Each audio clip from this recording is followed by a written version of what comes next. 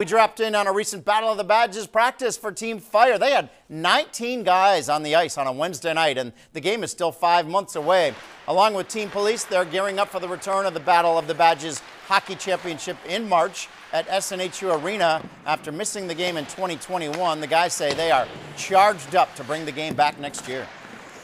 I think that the enthusiasm is increased. Talking with the guys, we've got a group chat that we do, and I think that these guys are really, really excited to be back for this. I know a lot of guys in talking over the past year. They missed it. It felt like we were all missing something because we're take those couple months off during the summer and then we start right back up in the fall, and not to be able to have that was definitely kind of that emptiness. But it's good to be back. So everybody's excited.